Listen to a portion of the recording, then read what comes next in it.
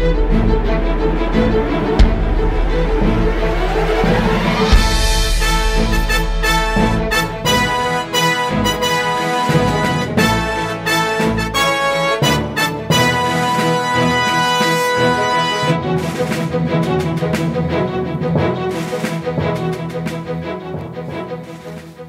I'm Uncle David, and it's really a privilege for me to be here with you today.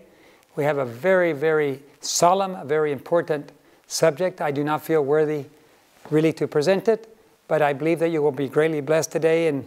And as we go forward, I believe that more and more voices around the world will be sharing this message, and you'll hear it from many different directions.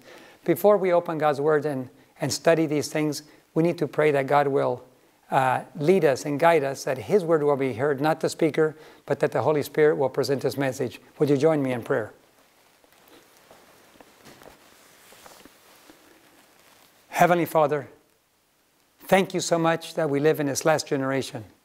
Thank you that we can be witnesses to these last day events, and that you are revealing line upon line as events happen. You're showing your people what is happening, how to understand what is happening, how to prepare for the future and prepare for the special anointing, the sealing, and the loud cry. Oh, how we need your Holy Spirit. Prepare our hearts. Cleanse us from all unrighteousness. And may you pour out your Spirit now as we open your word and discuss these events, so that we may be wise. And the wise will understand, the wicked will not understand, but we want to be wise, and we need your Holy Spirit to illuminate us. Give us wisdom today, because those that ask will receive abundantly. We pray and we thank you. In Jesus' name, amen. Hello, I'm Uncle David, and I'm very delighted to be with you today. But I'm kind of scared, because the subject today is probably one of the subject matters, the most solemn that I've ever preached, the most urgent, the one with the biggest consequences. It's about a door which is about to close very soon to the Advent people. And the question is, are you ready? And the subject of this whole matter is about the urgency of the times that we live in. Before I begin the subject, I would like to make a disclaimer. What the subject matter is about. What I'm trying to say, what I wish to communicate, is that over the last several months, the Lord, actually over several years, but the last several months, He has focused my attention on several things that I came to the realization that this has to be presented to you, to the people, to those that are awaiting Jesus' second coming, those that understand the sanctuary service. It has to be presented so that there's time to react, so that there's time to study and pray. There is time to get ready. It will identify parallels in history of several key players, and it will identify the parallels of previous events, historical events, with what is happening today. God has impressed me, shown me that those events in the past will be perfectly replicated, will be duplicated in like manner, and that God's people need to know about them so they can be wide awake and preparing. What I'm not trying to say, and without a doubt some people will say that I am, but I want to say ahead of time, what I'm not trying to say, I'm not trying to communicate a specific date. I'm not trying to communicate a specific event that will happen on a specific day, month, but I am trying to communicate exactly what Jesus told us to do, to communicate when it's even at the door. And we are at the door. It is my conviction, after much prayer and consultation with colleagues, with another pastor. I spent about an hour with another pastor who, from a very different point of view, has also reached the same conclusion. Some of our workers, some friends, and others have also had confirmation in dreams, which woke me up to the importance of what was happening. And I began to research. I began to understand.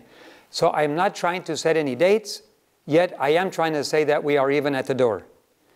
And that is what God intended for us to do. And we will see during this study that It is God's intention that His people are aware of how close we are and how near to the closing of that door when God's people are to get ready for the final exam, which is coming about to soon to burst like a surprise upon the world. So please, I make this disclaimer ahead of time. I'm not trying to set any dates, but I am trying to communicate the parallels that are happening and which gives us an idea of how close we are to Jesus coming.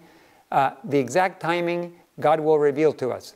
And I am not being dogmatic either.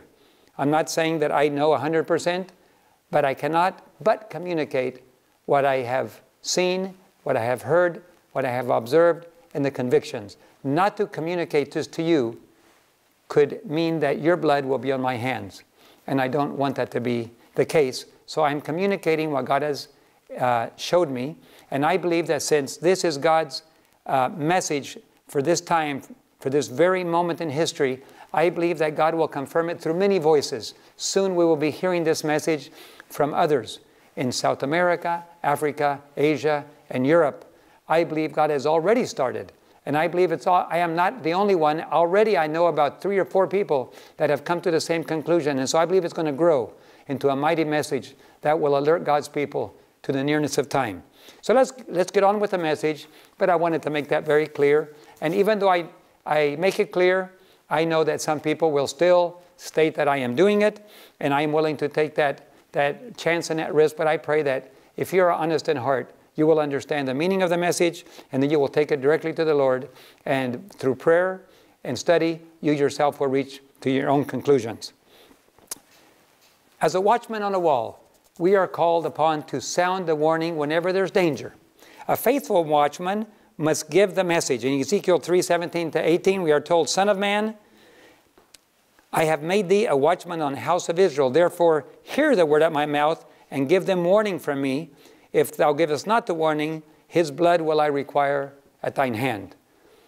This is a very sacred responsibility to be a watchman. Actually, every Seventh-day Adventist is supposed to be a watchman. But especially those that are awake and can see what is happening need to sound the warning. We will see what happens when you don't sound the warning.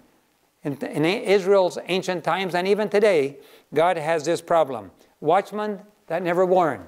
They are placed as watchmen on the walls of Zion, but this is what happens. They won't speak, they won't hear, they won't see what is happening. Isaiah 56:10-11 says, His watchmen are blind, they're all ignorant, they are all dumb dogs, they cannot bark. Yea, they are greedy dogs which can never have enough. They all look to their own way, everyone for his own gain from his quarter. There are watchmen on the walls that are dumb dogs and cannot bark. There are many watchmen on the walls that cannot bark. Why? For various reasons. Perhaps they're afraid of losing their job. Perhaps they're afraid of what people will say. But the blood of the innocent will be on their hands, and God will hold them responsible. I do not want anybody's blood on my hands. In fact, I would want to see those that are saved and are ready because of this sermon. So I pray God will use it, not because I have something to say, because God has something to say. There are no surprises for those who are watching. In fact, there are several very clear Bible verses that will show us what God expects of us. For example, Amos 3:7, Surely the Lord God will do nothing, but he first revealeth it to his servants the prophets. Nothing means nothing. It means that God will always, always warn when he's about to do something. And he will always make sure that we're aware. He will never catch us by surprise if we're awake. Now, if you're sleeping, there are many things that will come like an overwhelming surprise. Of course, 1 Thessalonians 5:4 said, Be ye, brethren, and not of darkness, that day should overtake you as a thief. We will see that here also. And God does not want to overtake us as a surprise unless we're in darkness.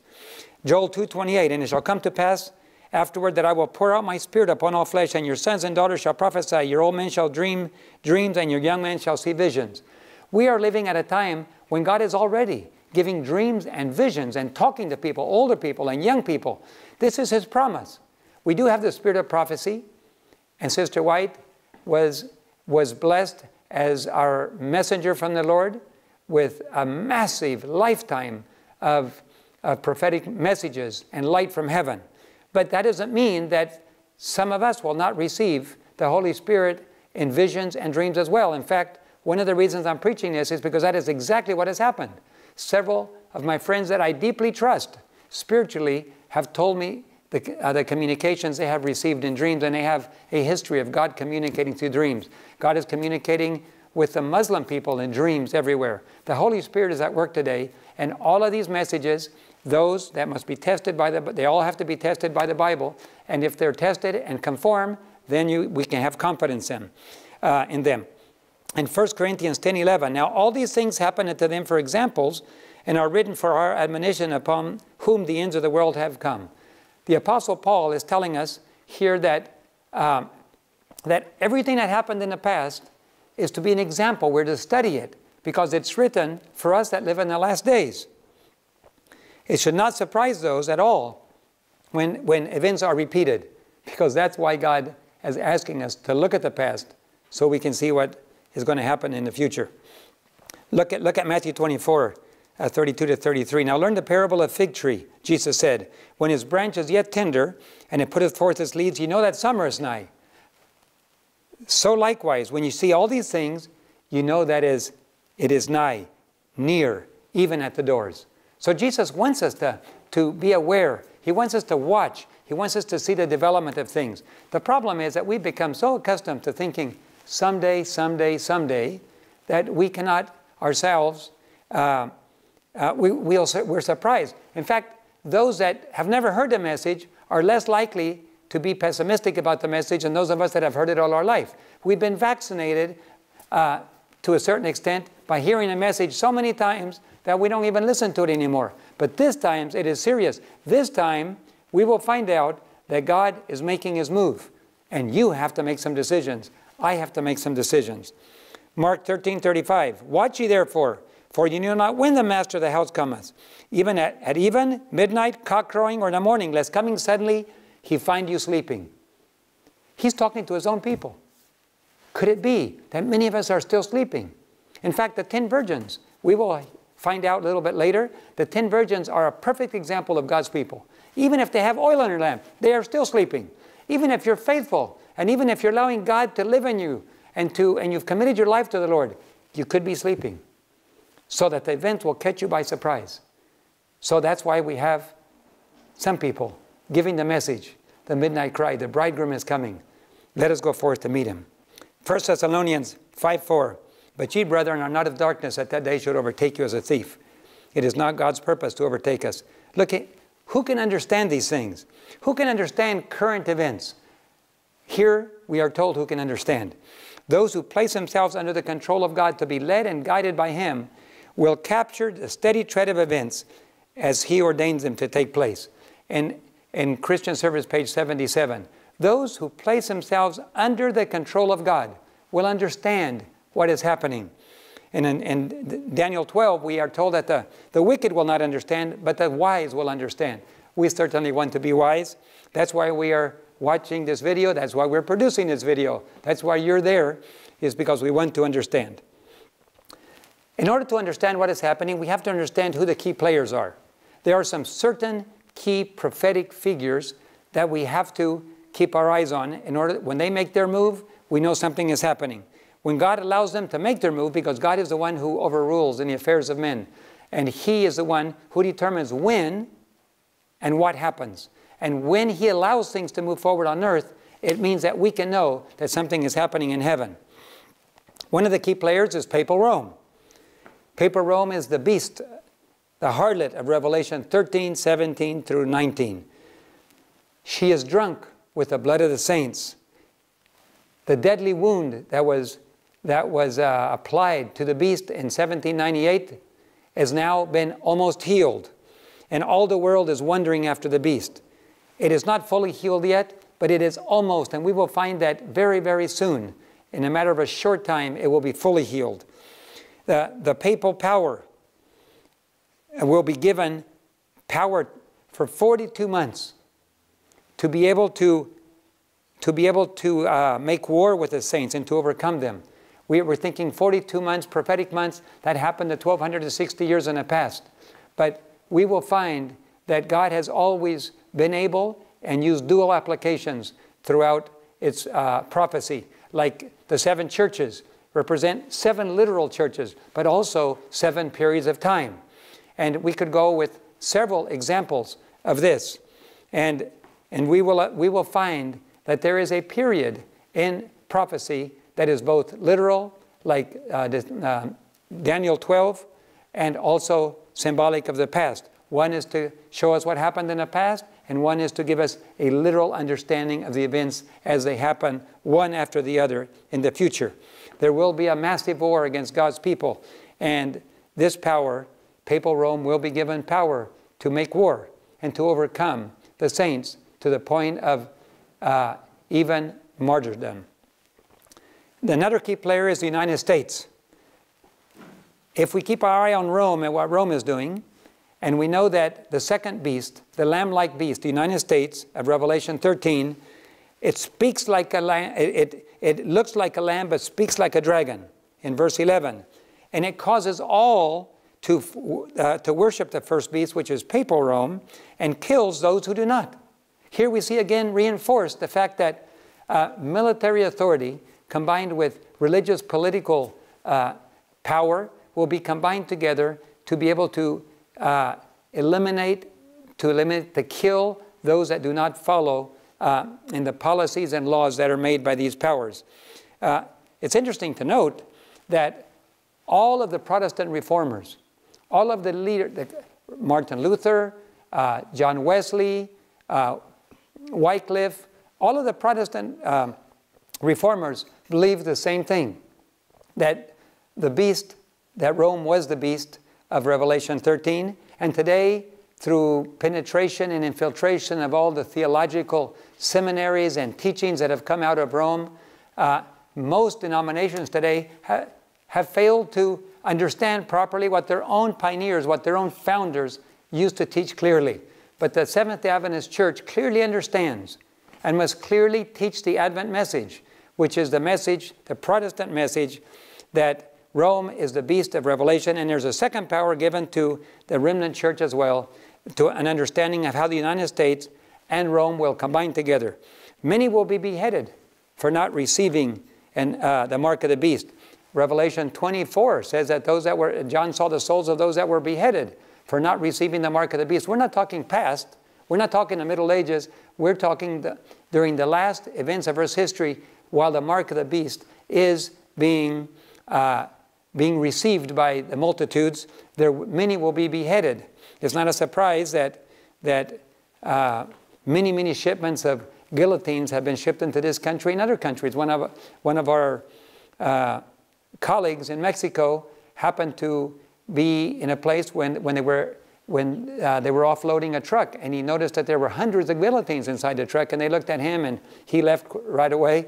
They didn't want any witnesses, but that's the case. Is we already know what's going to happen. The Bible already told us. We don't have, even if we didn't know that, we would still know it's true, that there will be many martyrs and many will be beheaded by the United States and other powers under the influence of Rome and fallen Protestantism.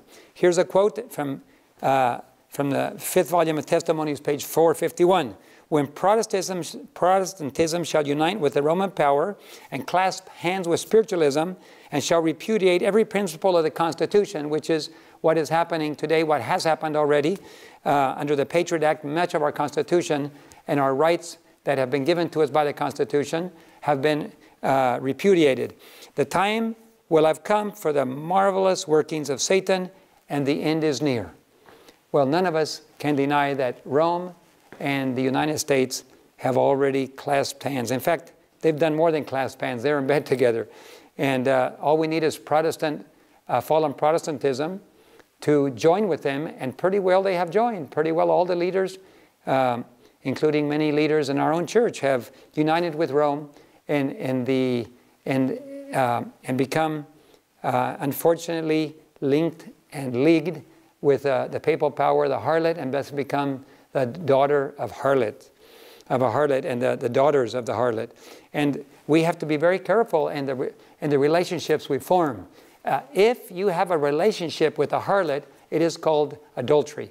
And if you have a relationship, a formal relationship with a spiritual harlot, it is called spiritual adultery. So be very careful who you align yourself with. Be sure you align yourself with God's faithful people, those that believe in the commandments of God and have the faith of Jesus, have the spirit of prophecy, and teach the three angels' messages. Those are your companions that you will share eternity with. Another key player is God's remnant people. We first had Rome, then we had the United States, and they've already joined. When we'll see some of the things we'll discuss in a minute, how they have joined and what parts Rome has conquered in the United States. But the third player that's very, very important, the third main player is God's remnant people. God's pure bride.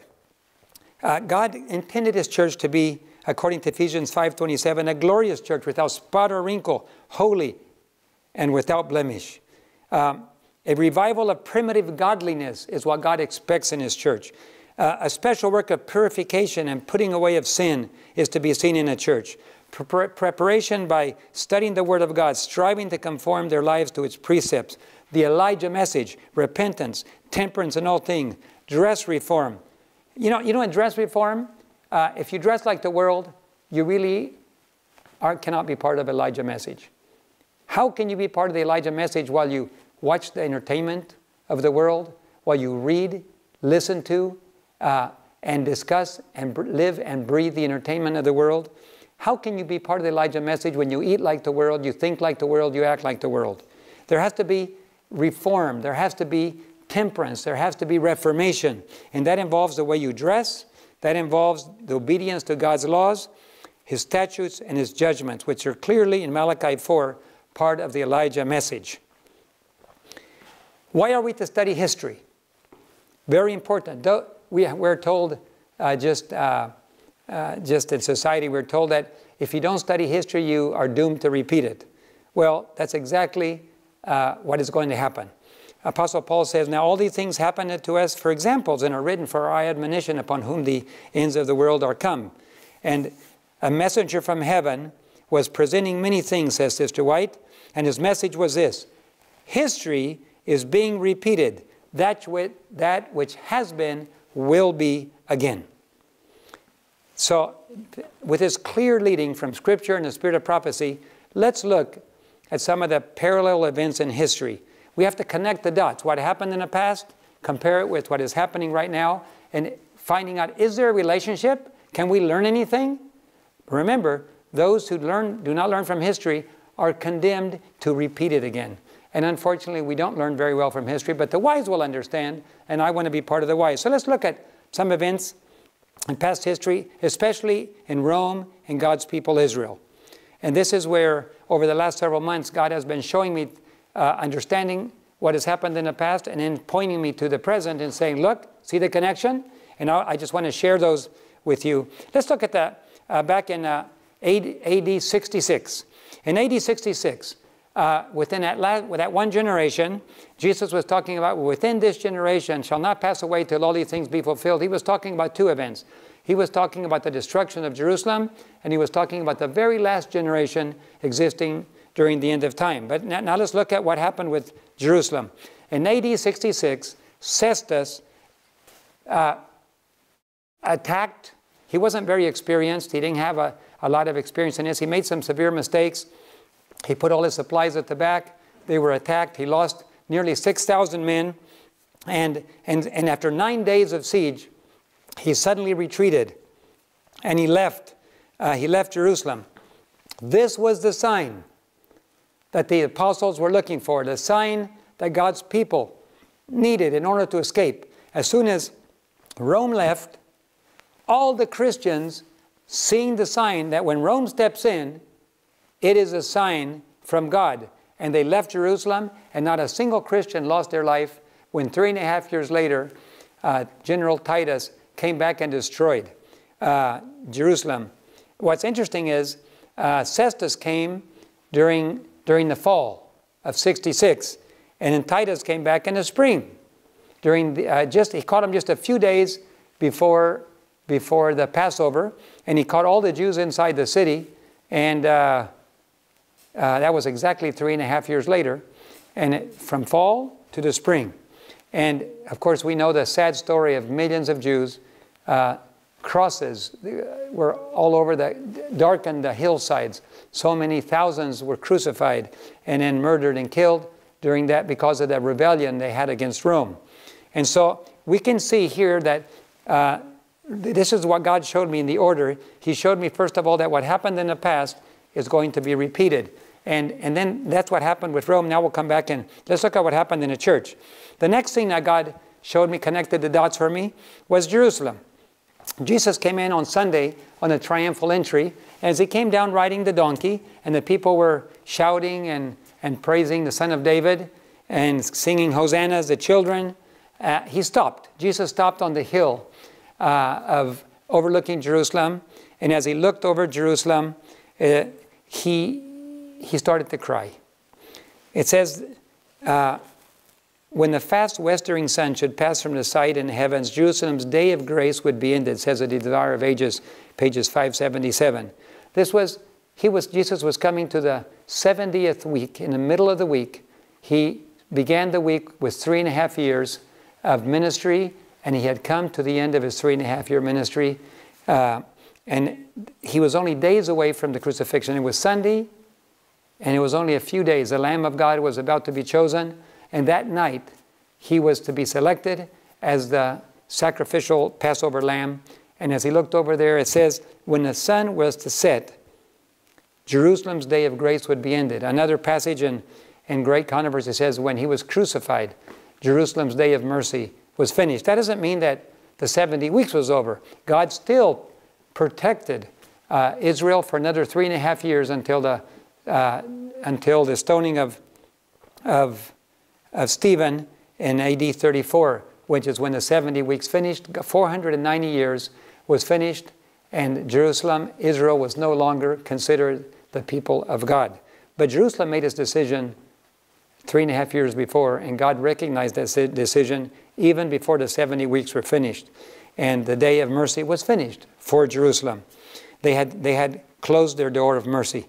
The stoning of Stephen signifies a time when the Jews finally sealed their rejection of the gospel, and the disciples were scattered abroad by persecution. So we have a 3.5-year period of Jesus' ministry, followed by a 3.5-year period of the gospel going to individual Jews, giving them an opportunity to accept the message before it went to the rest of the world.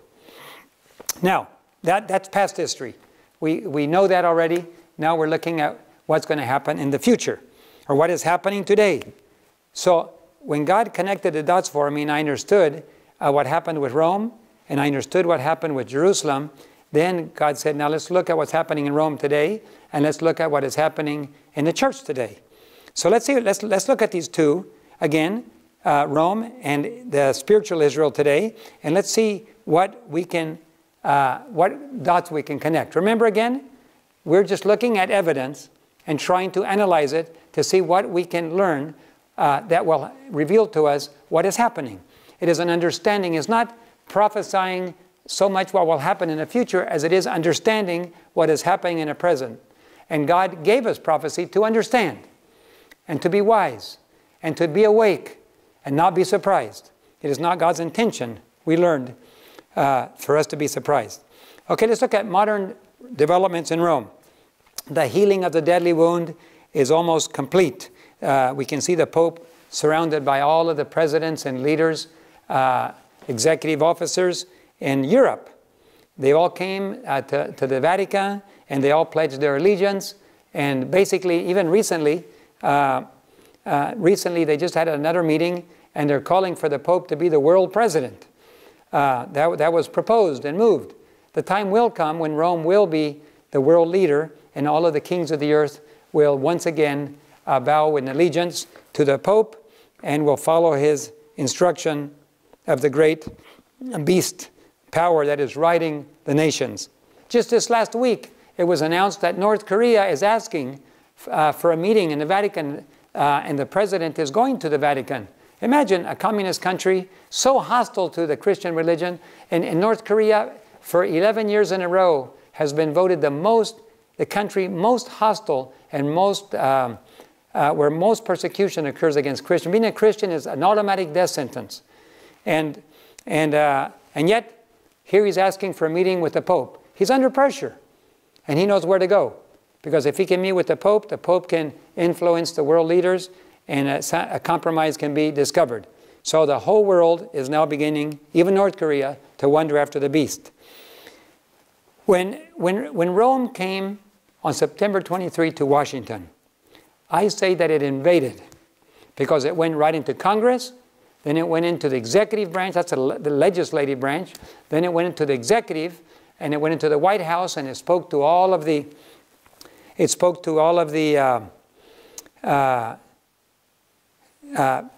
citizens directly from the upper window of the White House. And it came on the Day of Atonement, September 23 of 2015. It took over the legislative, executive. Today we just voted another, not today, but this last week, one more Catholic Supreme Court justice. So there are no Protestants on the court anymore, one Jew, and the rest of them are Catholic. They took over our judicial, and they've been controlling the economy already for a long time. So basically the Pope came to Washington and invaded the United States and then left. Having just looked at what Rome is doing today, let's take a look at what God's people are doing, what the church is doing. Let's back up a little bit to a few years, to 2015. I was there at the General Conference session in San Antonio, and I always love going to General Conference sessions. I meet a lot of friends. But instead of standing at a booth and meeting people, I was impressed by the Lord just to spend time listening to what was happening. So I sat there the whole week and just listened to what was happening in the business session and so on, while all the eyes were focused on the vote on women's ordination. And after that, everybody went their own way. Few noticed that there were some vital changes made to our fundamental beliefs the next few days after the midweek there, the Thursday and Friday.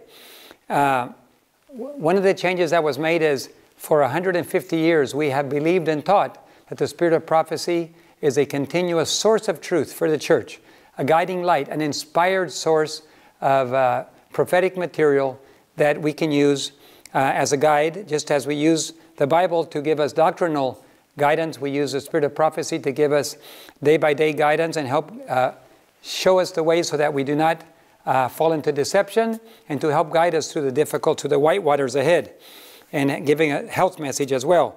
But during that general conference, there was two proposals made. One is to change the wording so that the spirit of prophecy no longer would be considered a source of light.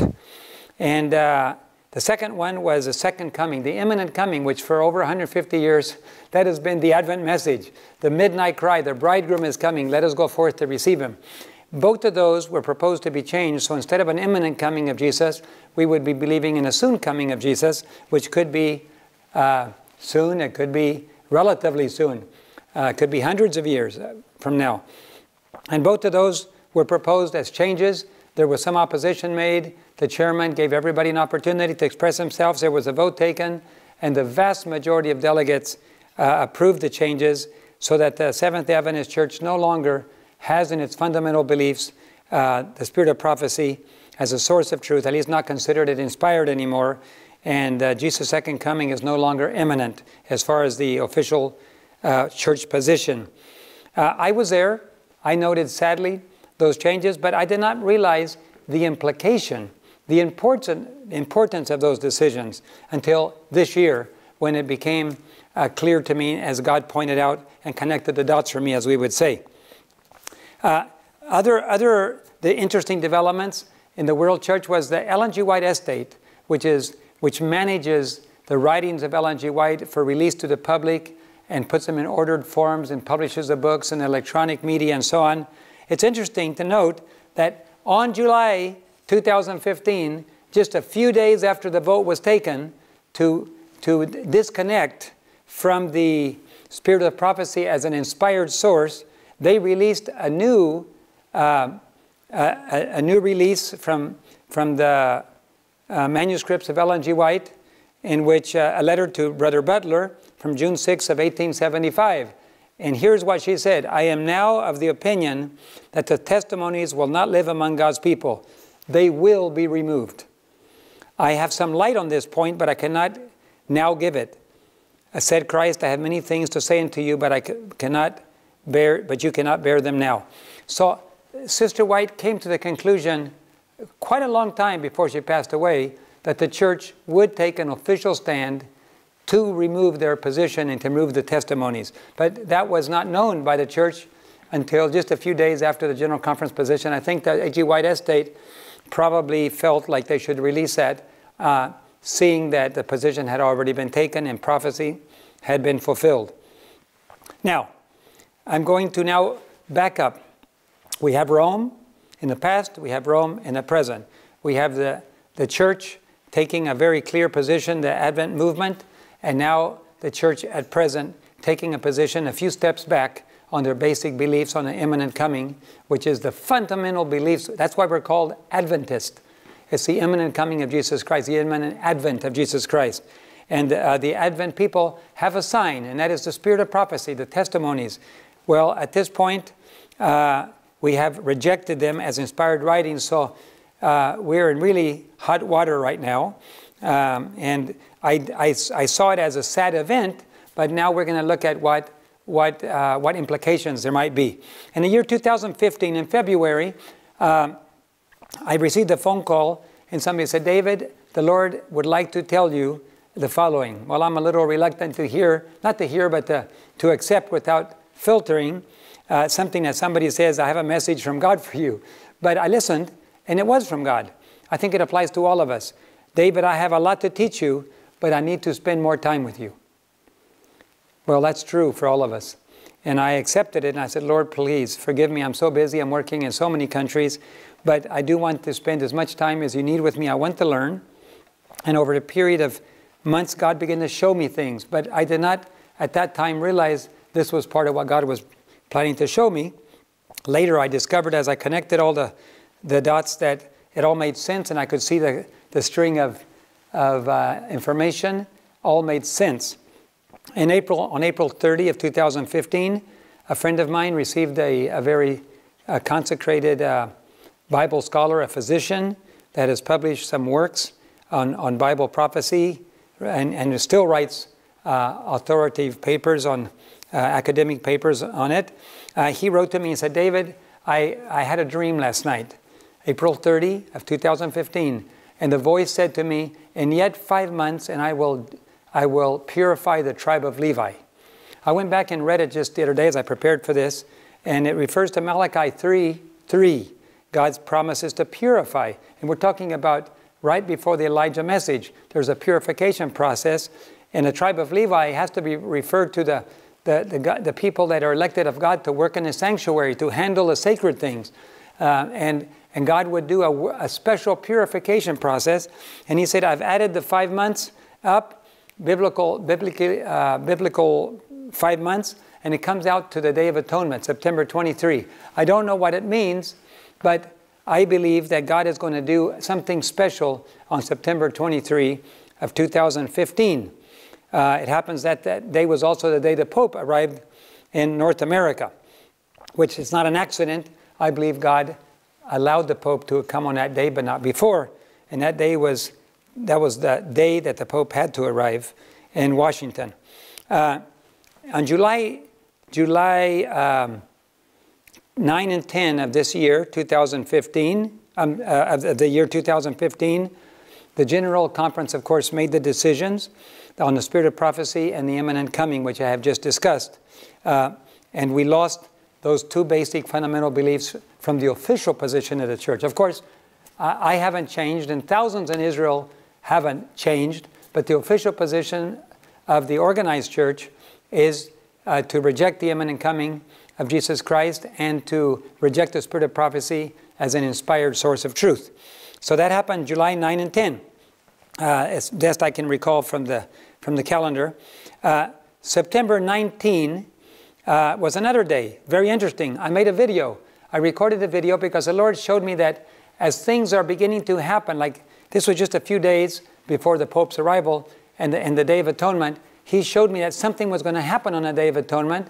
And as things move forward on earth, they're also moving forward in heaven. And I looked through my videos that I recorded, and on YouTube, there I found the video dated September 19, in which I recorded the following, stating that if things are moving forward on earth, then on heaven things are moving forward. And the only thing that we can know that's going to move forward in heaven, we're in the middle of the investigative judgment, the judgment of the dead, and that the only thing that could move forward would be moving forward now to the living. And so I said, let's keep our eyes open. I can't say for sure. We'll have to watch and see.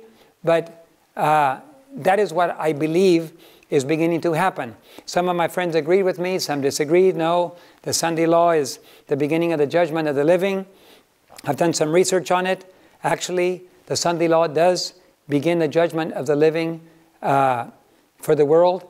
But there is a previous preparation and judgment on God's people that has to take place, because when the Sunday law comes, it's not the beginning, it is the closing time for God's remnant people. The Sunday law is when they already have to be ready, because they have to be, the chaff has to be separated from the wheat, and then they have to go receive the Holy Spirit, latter rain, and they have to go out in a loud cry.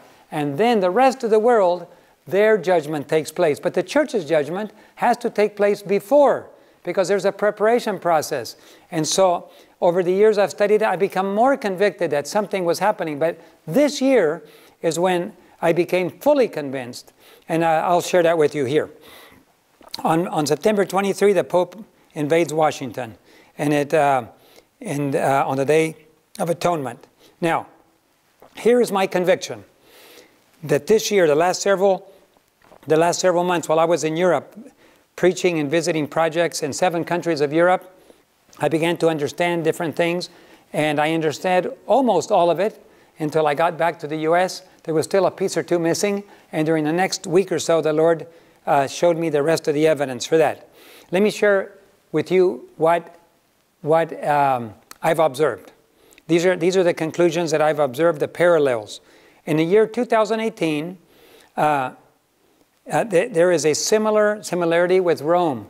Rome's attack in the fall of 66, a withdrawal, and a returning back in AD 70 in the spring is an exact parallel to what is happening today with Rome and the U.S. here in their relationship. Rome came in the fall, just like 66 AD, came in the fall in 2015 to North America. It had an initial entrance. The doors were all open. President Trump went to the Vatican. President Obama has gone to the Vatican also several times. President Trump told the Pope, I will do whatever you say. And so basically the executive, legislative, and judicial branches were taking over at that time. And then they left. Their influence did not leave, but everybody was left in peace. We've been able to preach. Liberties in the country continued. And those that made their preparations, those that have decided to follow the Lord's leading, have been able to do so. Just like in Israel of old, Christians were allowed to leave the city. There was no obstacles to them leaving. So when Rome came back 3.5 years later, there was not a single Christian lost their life in Jerusalem. Well, the spring of 2015, the fall of 2015, 3.5 years later is the spring of 2019, just a few months away. And it is my conviction that something is about to happen, and that it will happen in the spring of 2019. The second attack of Rome will begin. And this time it's in serious. And this time it's going to involve legislation, it's going to involve destruction, it's going to involve the loss of life. And something is going to happen. In fact, I'm not just saying it because I have a conviction. I've been able to have evidences piling up all around me from things that, from publications, from words, from comments of some very high-level Catholics, as well as dreams and comments from people who have received communications, plus the Word of God, plus talking to a pastor friend of mine who from Scripture has determined the same thing. I will let him explain his. He will at some point release it, the whole series, but right now we will make available at the end here how you can watch those two to see how Scripture corroborates these events. And so something is going to happen in the March and April of 2019. You can say, oh, we've been waiting for a long time. There's no Sunday law in the pipeline. Nothing is happening. The Sunday law has been there ever since 2015, and after that, it's disguised as a law of the environment. One of my friends from Guyana was a delegate to the International United Nations meetings that they had in Europe and regarding the environment. And he came back and he told me that everything about those laws involves the Sunday, the placing of Sunday as a day of family worship, enforceable with penalties. And then later when the Pope came to Washington, also some of our friends went there and they talked with some bishops and cardinals who came to see them as they were distributing great controversies. They also received the confirmation from the Catholic priests that the Dominis Dies and other literature on the environment is really a disguised Sunday law. And the bishop said, young man, you're very observant. That is exactly what it's about. So when we think there's no Sunday law, we're blind. When we think nothing has happened, it's already in place. It's just a matter of enforcing it. All the nations of the earth have already dealt with it. They have already, as the United Nations, have already agreed how to enforce it. It's just waiting an opportunity for God to release the winds, and then it will happen. And I believe it will happen in March or April from the parallels. That is my conviction. Let's assume it doesn't happen. Praise the Lord. Let's assume that we have more time. Praise the Lord. But I'm not making that assumption, because the parallels that God has shown me tells us that we need to be ready. And if I wait until I can see it happening to try to get ready, I'm going to be like the unwise virgins. I'll start trying to prepare after everybody wakes up to the reality that Jesus is coming. It'll be too late. None of the unwise virgins ever went into the wedding. Only those that prepared before. So now is the preparation time. We have a few months to get ready. That's what Rome is doing. Let's look at some other things that happen now within the church as a parallel. Remember now the decision of the Seventh-day Adventist Church. The highest body, the highest authority in the Adventist Church is the General Conference at session with all the delegates from around the world. And I have known for some time that most of the church membership no longer believed on the imminent coming of Jesus and no longer supported the spirit of prophecy as inspired writings. And this was, of course, reflected in the vote that was taken. Just like when Jesus was rejected by Jerusalem, by Israel, in 31 AD, we also broke his heart in 2015. He sent us prophets, and we have rejected it. Sister White said, I am of the opinion that the testimonies will be rejected and removed. And that's exactly what happened in 2015. But the problem is, the implication is this. The last remnant people of God have a sign. According to Revelation, they keep the commandments of God, and they have the testimony of Jesus, which is the spirit of prophecy. When they voted to remove the spirit of prophecy as inspired writings, they lost the sign. We as a people, organized church, we lost the one sign that makes us the remnant people of God. Of course, those that still believe haven't lost it, but those that voted to reject it, which is the majority of the world church through their delegates, lost the status of remnant people of God. I praise the Lord that within the church there are still thousands and hundreds of thousands maybe that still believe in the imminent coming of Jesus and the spirit of prophecy. But the rejection of the spirit of prophecy is a rejection of the sign of a people of God. And the loss of the imminent coming of Jesus as a central part of our message is the loss of the midnight cry. What's the midnight cry? It's when the 10 virgins were sleeping at midnight, there was a cry heard. The bridegroom is coming, let us go forth to meet him. If you don't have that message, we are told that their feet are left, those who reject that message, their feet are left in perfect darkness and they will soon fall off the path. So those two changes that we did in 2015 reflect a rejection of the messages, a rejection of the belief that Jesus is coming soon. That's what Adventism is all about. It's about preparing the world for Jesus' imminent, soon return. Now, from the time that Israel rejected their Messiah in day AD, at the Passover, and killed him, in AD 31. It was 3.5 years later until persecution began. Well, when I saw the parallel, I said, persecution can't begin in the Adventist church. Nobody's going to get stoned. The church cannot imprison anybody. The Seventh Adventist church is not going to stone anybody. How could persecution begin? I don't see the parallel, Lord. Well, several weeks went by until I arrived in the United States.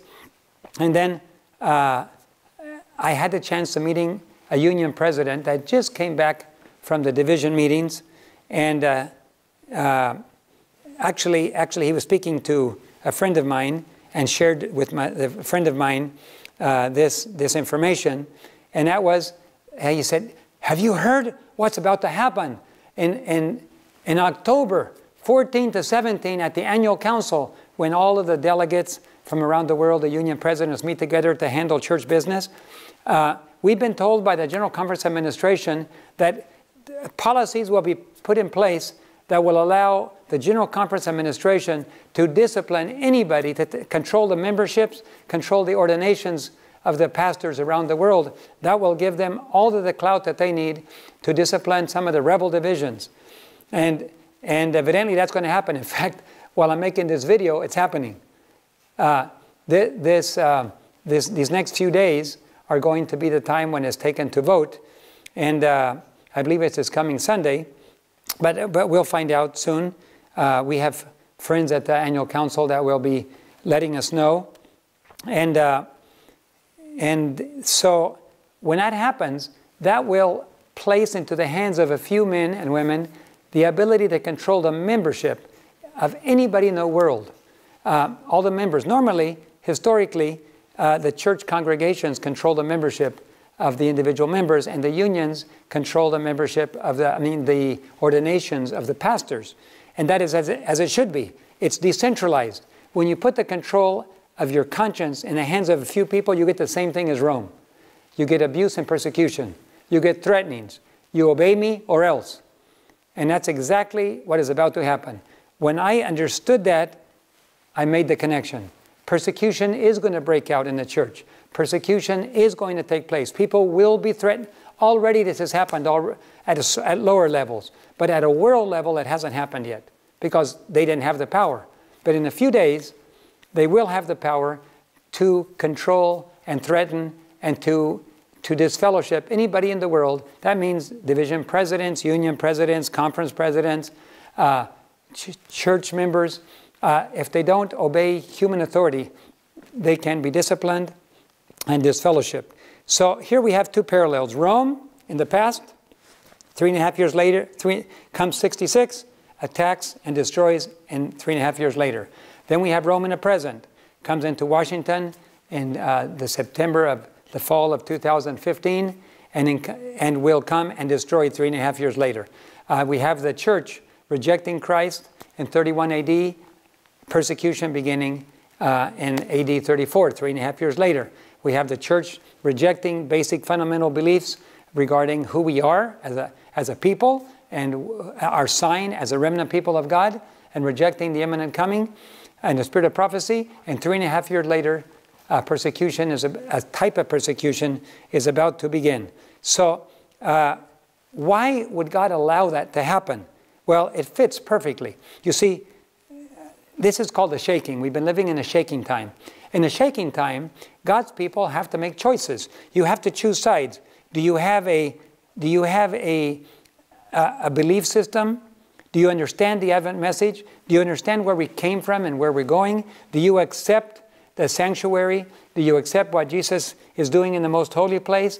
Do you understand the message we have, the importance we have, the mission of preparing the world for Jesus' coming? Or have you just said, times are different. Everything is different. What we believed before doesn't matter. And you go, and slowly but surely there's been the two groups developed in the church, but there's still a lot of people in the middle. They still mix a lot. Well, that has to change.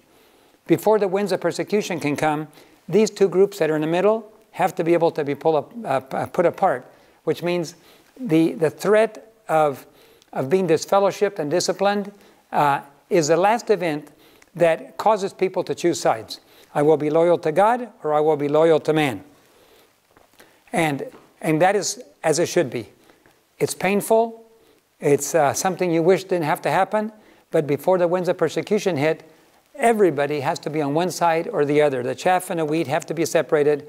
And the sad thing is, and it makes me cry to think about it, is that families will be divided. The majority of the church has always gone with human authority.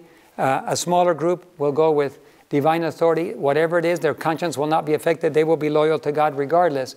But that is as it should be, because when the winds of persecution come, and as we know, Rome is going to be enforcing laws, and the United States is going to be enforcing laws, and eventually it'll become a universal Sunday law, in which even a death sentence will be passed against those that refuse to comply. And if you always obey what man says in human authority, and you give in just for your own comfort, and so nobody will say anything, and just so you will be more comfortable, you're going to continue right with Sunday laws and obey them. Those that are loyal to God in the small persecution will also be loyal to God in the big one. So we're going to be facing some very tough times, but the persecution from the church is only a dividing that God is allowing so that people will choose sides. And then soon after, when the human laws and civil laws are applied, then there will be a separation of those that have chosen human authority from divine authority, and then God can pour out His Holy Spirit, and the loud cry can begin. I do not wish anybody to lose family. I pray for my children. I pray for my brothers, sisters, and family. I pray for my co-workers and their families. And I know it's a time of agonizing in prayer. We have to make sure that we're ready, first of all. And then we have to make sure that our families are ready and to share this. If you do not believe anything is going to happen, then probably you won't be prepared. But I'll give you some advice.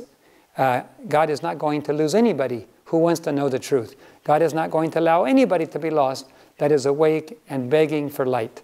So we can be at peace if we are talking to God and asking Him for direction. Because it's not about this presentation. It's not about me. God's going to have to convict everybody with the reality of the situation very soon. I believe there's going to be events in the world. In fact, yesterday, markets begin to collapse and to crash. I believe God is going to allow greater evidences that something is happening.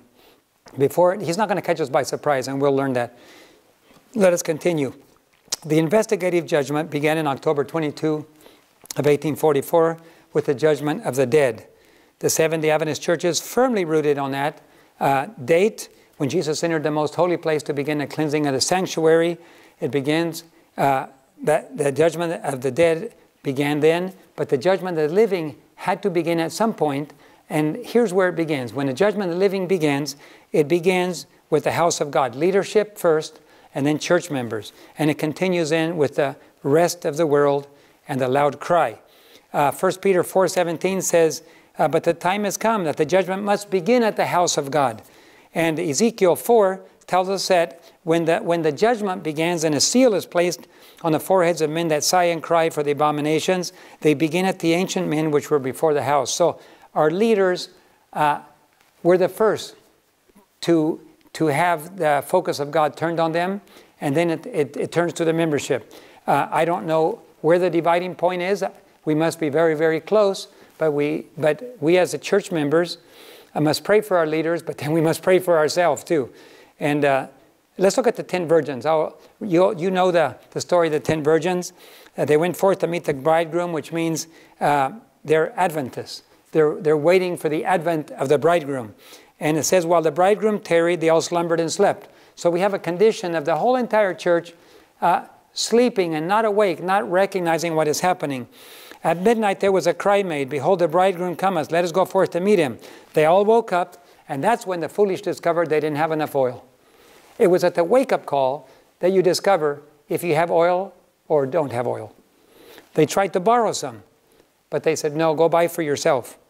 Go to them that sell and buy for yourself. And while they went to buy, the bridegroom came, and they that were ready went into the marriage, and the door was shut.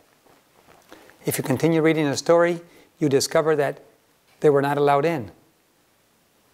And after the door is shut, none of God's people that were foolish and did not make preparations, none of them will be allowed in.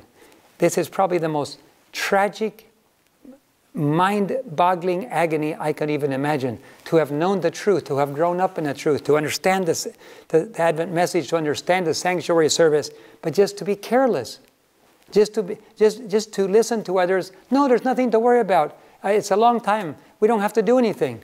And if you listen to them, you will lose your soul. We will see, as Sister White told us, the same thing. Only if you prepare and have oil in your lamp, which is the early rain, which is the outpouring of God's power to bring us to repentance, to be able to correct our faults, to be able to wipe away all worldliness, to confess our sins, and to prepare the way for the King's highway so that He can come. Only those who have done that preparation can receive the latter rain after they go into the banquet, go into the wedding. The close of probation for all mankind will happen, and the probation will continue and end shortly before the appearing of the Lord Jesus in the clouds of glory. And it will be declared that those that are unjust will be unjust still, and those that are righteous will be righteous still. But there's a work to do before. There's a door that closes for God's people, but remains open. Look what it says here in Last Day Events, page 182. The time of God's destructive judgments is a time of mercy for those that have had no opportunity to learn what is truth. For the rest of the world, as the judgments are falling, they're looking for answers.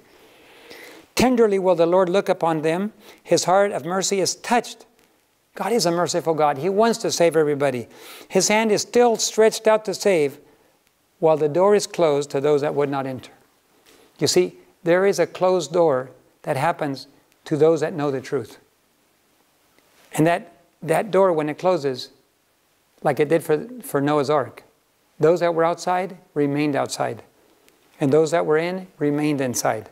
And that's why I'm preaching this message today. I'm presenting this message with a heart cry that you will be prepared from now. Maybe you already are. Praise the Lord. And if you're not, if you were careless, if you were asleep, if you were comfortable, wake up. We have only a few months to get ready. And that getting ready time is also to share with our family members. I came to the U.S. with my wife because we have family members that we want to share this message with. We have already shared it with some of our children, brother and sister-in-laws. We have other family members to share it with. There is no time. This is an urgent message. Everybody must get ready. And if God were to give us more time, it's okay. We're ready. But if we do not present this message and the door closes, people will turn to us and say, you knew and you didn't tell us? So we have finally arrived at a time. And there will not be any delay. The Lord said, there comes a time when He says, I will no longer delay. The vision will not be postponed. And that's where we are now. There is no more delay. And you might say, I don't see it happening. Get ready anyway. But I don't understand. Get ready anyway. But I don't believe it's going to be that short. Get ready anyway.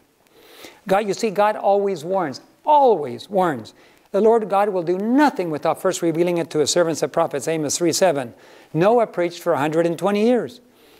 The rejection of Israel, of their Messiah, didn't happen by accident. God gave them 490 years to know what was happening, the 70-week prophecy of Daniel. Nineveh, Jonah preached for 40 days, and they repented. And they were given warning. They were pagan. God could have ignored them. He could have just destroyed them. But no, He gave them an opportunity. The investigative judgment, when it began, 11 years, 1833 to 1844, they were given an opportunity to preach it all around the world. Jesus' second coming, the loud cry will cover the earth. God is not going to do anything without first revealing it to His servants. And something so important as our names coming up in judgment, the judgment of the living. God's not going to catch us by surprise. You're going to see this message echoed from all across the world in every language. Before God closes that door, you are going to be given an opportunity to put your life right with the Lord. He's not going to surprise you unless you just tune it out. Unless you listen to those that say, oh, don't worry, this is just a fanatical message. God will give you an opportunity. What you do with it, it's a different story. Would not He warn us before our names come up in judgment? He will, and He is. Get ready, get ready, get ready. I saw that the remnant were not prepared for what is coming upon the earth. Stupidity like lethargy seems to hang upon the minds of most who profess to believe that we are having the last message. My accompanying angel cried out with solemn, awful solemnity, get ready, get ready, get ready, for the fierce anger of the Lord is soon to come. His wrath is to be poured out unmixed with mercy, and you are not ready.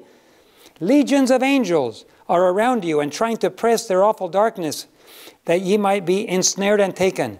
You suffer your minds to be diverted too readily from the work of preparation and the all-important truths for these last days. Does that describe you? We have legions of angels pressing around us. Too much work to do. Too many other things. Even in God's work, we get so busy. Get ready, get ready, get ready. I want to be ready.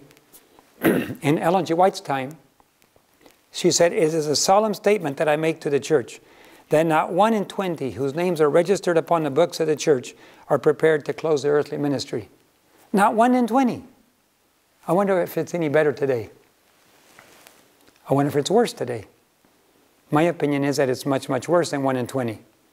With all the worldliness, the thousands that have been baptized with no preparation, some never heard of the sanctuary, some never heard of the health message, some never even heard about tithing and offering. They were just baptized in mass. In many countries, I lived in South America for many years. I've worked and preached in more than 100 countries. There are countries where you baptize 20 and 30,000 at a time. Where are they today? They were never well rooted. They didn't understand the message. Most of them just go out the back door. But they will receive the plagues, just as verily as the churches who oppose the law of God. Last Day Events 172. This is very solemn. What if only 1 in 100 is ready today? That means out of a congregation of 500, maybe 5, maybe 10. Once you find out, once somebody finds out that they're on the outside and there's no getting in, there's going to be loud wailing heard in every direction. They will talk to their pastors and their leaders. It was you who kept me from receiving the truth that would have saved me from this awful hour. The people turned upon their ministers with bitter hate and reproached them, saying, you have not warned us. You told us that the world was to be converted and cried, peace, peace, to quiet every fear that was aroused. You told us not of this hour. Those who warned us of it, you declared to be fanatics and evil men who would ruin us. But I saw that the minister did not escape the wrath of God. Their suffering was tenfold greater than that of the people. You see, if you're a messenger of God, if you're a watchman on the wall, you better be found faithful, because God will hold you accountable. And if you prepare people, God will reward you greatly. But if you teach them to resist, and those that are warning of Jesus coming, and those that are going to you and saying, I've heard this message, what do I do? Oh, don't worry about it, everything is normal, Jesus is not coming for a long time, nothing is happening. There's no Sunday law in the pipeline, nothing is about to happen. And they believe you, and they are lost. They will turn on reproach, and their blood will be on your hands. Brothers and sisters, don't trust human beings. Don't trust any leader, any pastor. Don't just trust me. You cannot trust a human being. You have to go to God with this message and let God tell you. Let God confirm for you. So let me summarize the events in this message. Let me just summarize it for you. On September 23, 2018, on that Day of Atonement, it is my conviction that Jesus, in the most holy place, entered upon the second phase of his judgment, the judgment of the living, specifically towards Seventh Adventists, toward his church, for a 3.5-year period. He began with the leadership of the church, and he will finish with each of the church members 3.5 years later in the spring of 2019. That is my conviction. Can I say that I know without a doubt? No. Can I say that this is exactly what is happening? That is my belief. That's what I believe, and that's what I'm working on, and that's what I'm teaching. But I'm not being dogmatic, and if somebody says, I'm not sure, that's perfectly okay. That's between you and God.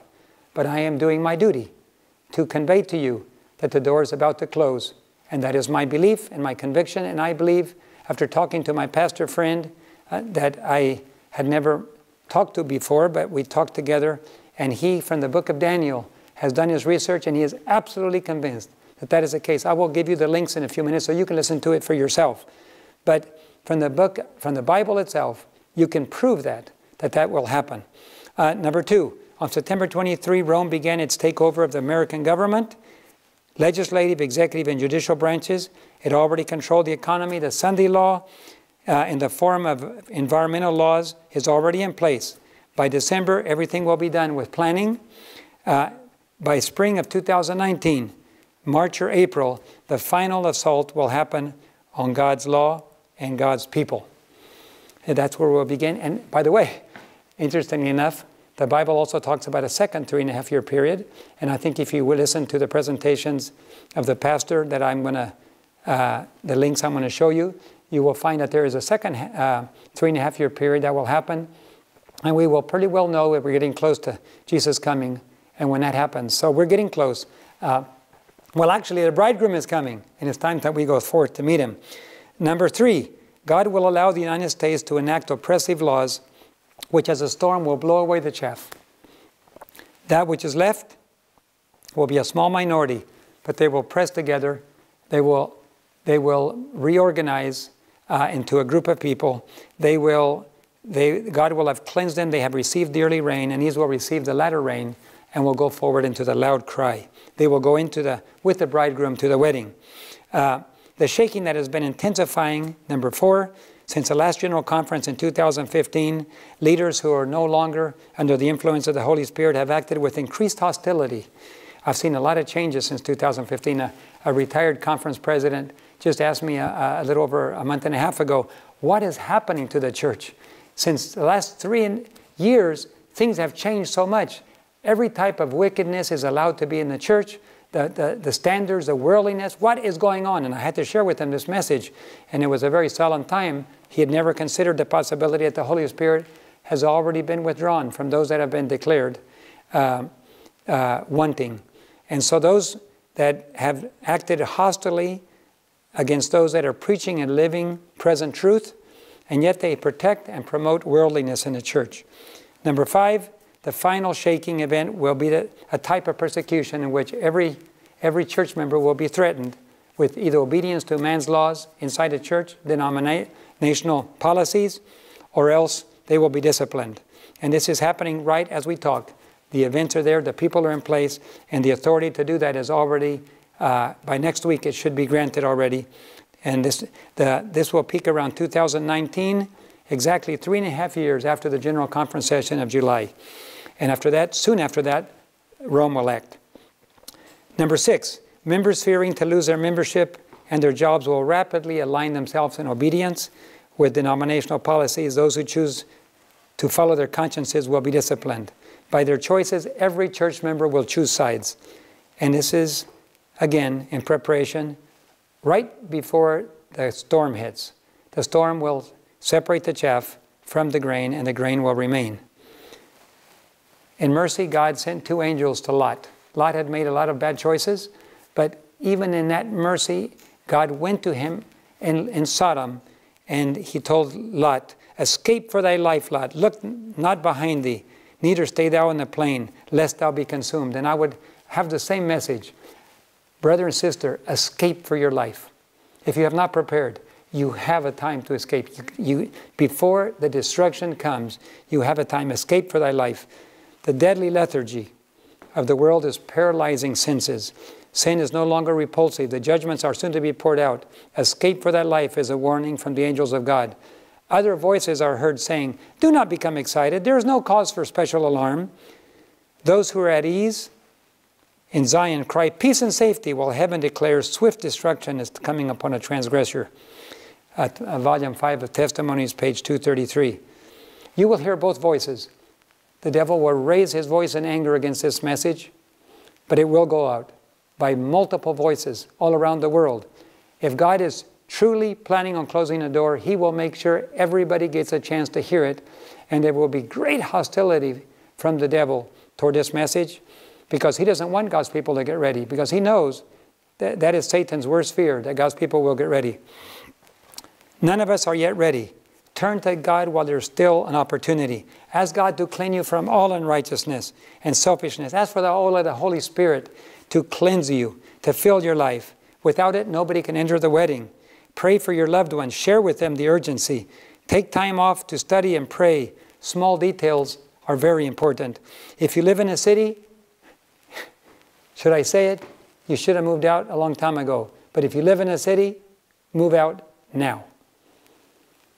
If you stay in, it will cost you your life. Obey what God has told you to do. We are still to work in the cities, but we're not to live in them. So if you ever plan to obey, now you know. It is time now. Become involved in ministry for others. That is going to be your full-time work. And don't be afraid.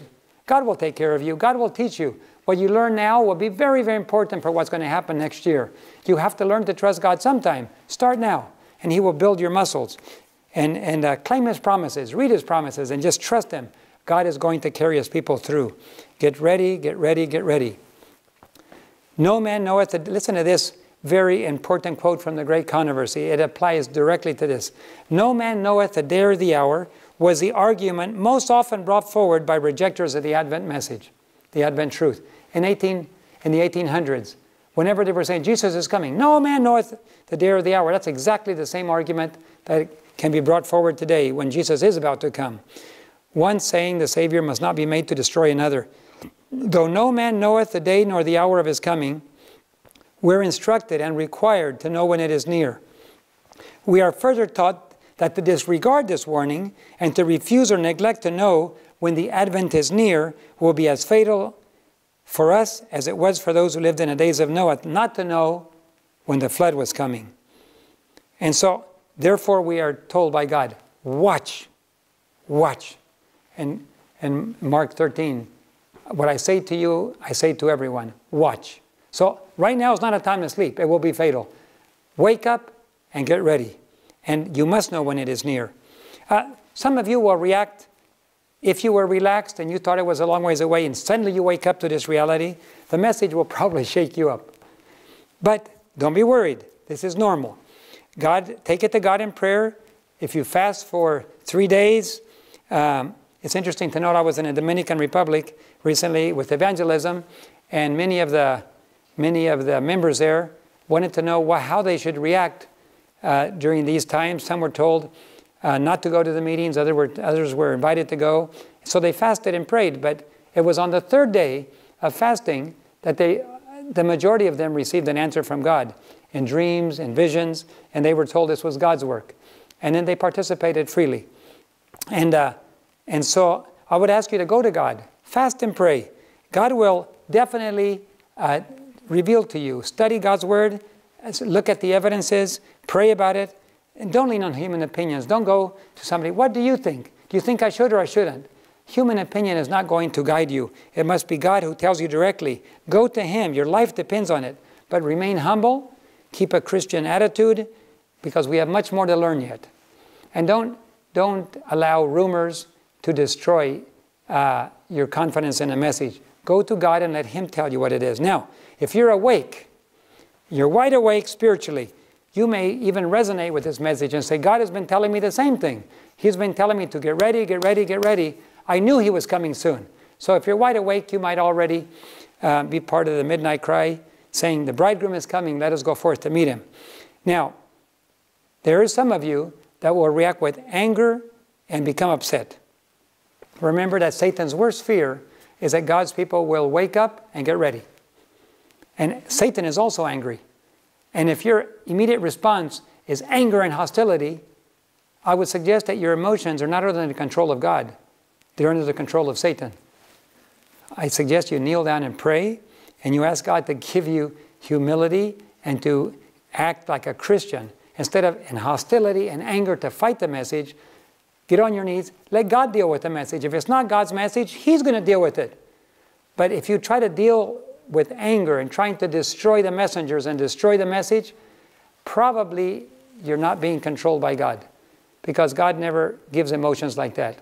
So many of you will react in anger and hostility, but when that happens, remember that it's a sign to you to get on your knees and ask God to give you a sweet spirit, because the loud cry, we know that there's going to be much hostility. This is not the loud cry. This is only a beginning cry. This is the midnight cry. The bridegroom is coming. But if you act hostilely to that, you're going to act hostilely to the loud cry, and you're going to be on the wrong side. So please do not get angry. Please do not get upset. And if you do, then please kneel in prayer. The proper response to this message is humility and going to God and asking Him to confirm in your life how you should react. Now, I promise to give you some more links here where you can listen to other messages. Remember, the Bible says in the mouth of 2 or 3 witnesses is a thing established. So we can expect this message to come from different directions. There will be dreams, visions, definitely Bible studies, consecrated people lifting up this message. But here it is, 2 presentations by a pastor friend of mine, and you'll be blessed to watch these. They're on your screen. You can just copy them. They're very easy to remember. And then it'll take you to a YouTube link. And finally, the banquet is ready. The angels have prepared the banquet. Jesus is getting ready to come. I'm excited. I want to go home. I don't know if you want to go home. I do.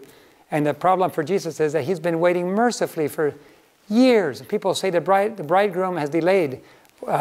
Why has He delayed? It's because He loves His people too much. He hasn't wanted to come earlier because His people were not ready. But the time is running out. The time has come that God must act. And because He has to act, He's allowing this message mercifully to get to you so that you can hear this message. And He wants to take us very soon to join Him in the banquet feast of the Lamb.